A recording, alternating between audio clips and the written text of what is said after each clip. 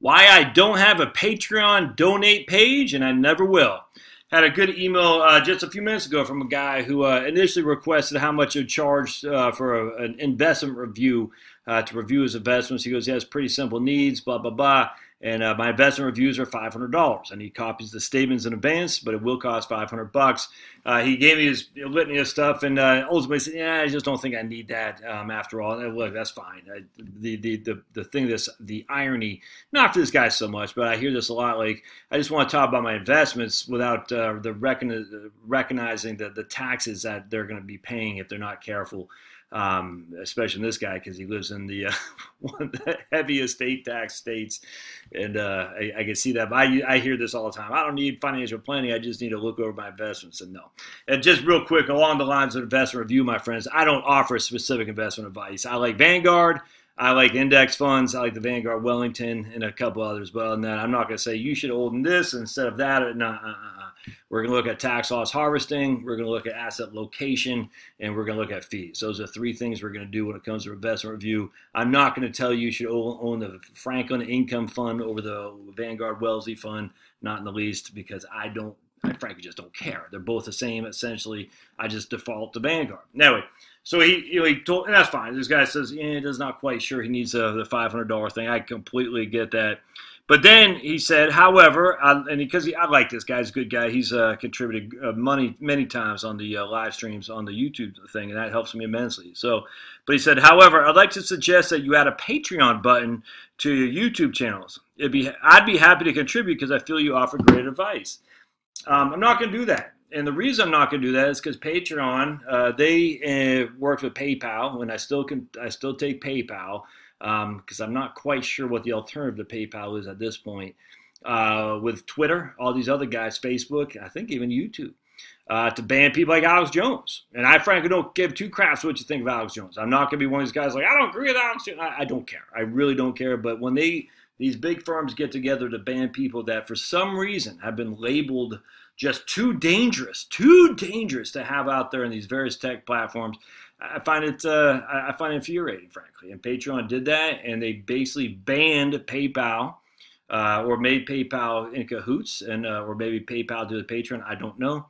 But an alternative to Patreon is Subscribestar, and I have a Subscribestar page right here, subscribestar.com/Josh Scanlon. Subscribestar almost didn't survive too after that mess because Patreon and PayPal were working in cahoots to basically ban Subscribestar from being able to accept payments. It was nuts. And I don't know the whole inner workings of it all. I don't know, don't care. But Subscribestar almost got hammered too. And imagine that. Big companies want to minimize their competition. Stunning, huh? And so because of Patreon, in my opinion, they're fascistic or communistic, however you want to look at it, in terms of their not commitment to free speech. But Josh, it's a private platform. No, it's not a private platform. When they can engage in barriers of entry by essentially each of these guys with their own little thing colluding together, it absolutely is colluding together to ban people they don't like. That's not private property rights. That's not free speech. It's no different from me picking up my phone and saying, hey, let's talk about Donald Trump, and then Verizon saying, hang it up on me because they don't want that, because Donald Trump has been banned on my phone calls. The exact same thing here. So screw that. Subscribestar is my alternative, and you can visit my page here. You can do a one-time donation or once a month. I got 9 subscribers who put $10 a month in. I am greatly appreciative of these guys. Have they got anything out of that from their donation to Subscribestar yet? Well, I did give them all access to my two audiobooks for free, so hopefully that was a benefit to them for being Subscribestar members. Once I get my other book out, I'll absolutely give them the free PDF file of it as well. I don't know if it'd be worth their $10 a month. I just don't know. I take questions from them for sure. I can't say I answer the questions religiously every day, but I certainly get to them on certainly more than a couple times a week. So they will have priority over everything else because they're paying for me and my time, and I appreciate it. I mean, that's $90 a month right there, man. That's not chump change. So I'm very appreciative. So you get, at some point I'll work around where I give more links and services solely to the Subscribestar members. You know, when I get up to a certain amount, I'll probably do most of my videos will probably be on Subscribestar as opposed to YouTube at that point.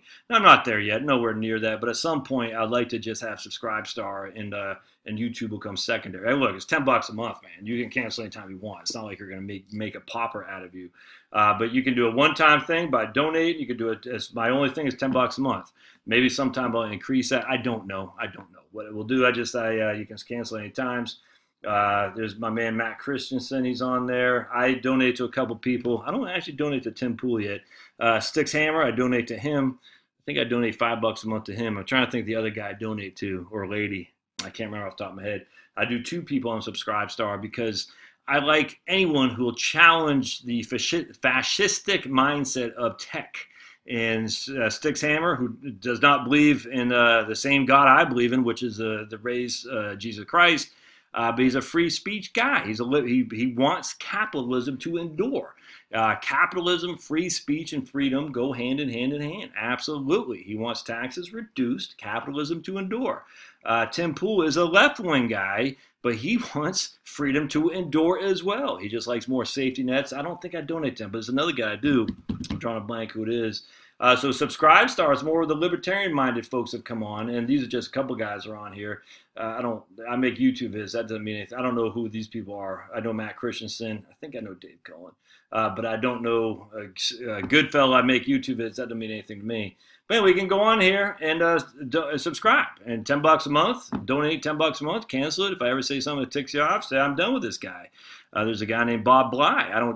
I'll figure out later. I don't donate to him, but I am on his email list. I'll probably get off it because he tipped me off on what he said about climate change the other day, that only scientists have the ability to speak on behalf of climate change. I said, that's freaking nuts, man, and that ticked me off. So I'm sure I'll say something to tick you off, too.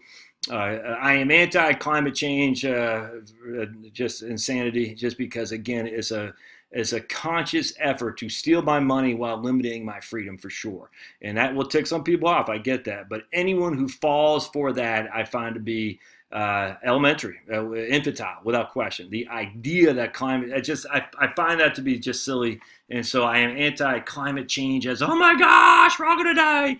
And so people who go down that road, I don't want anything to do with it because it's so trite. It's so easy to be with the cool kids and say climate change.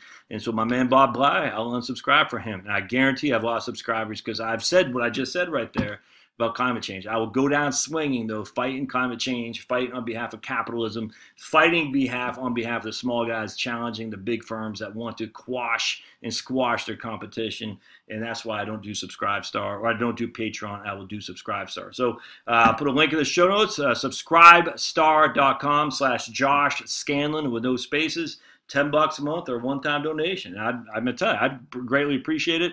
Can never say you'll get your money's back. I just don't know. But if you're interested in supporting the support me, this is the way to do it right here. All right, we'll see you guys next time. And thanks for the email.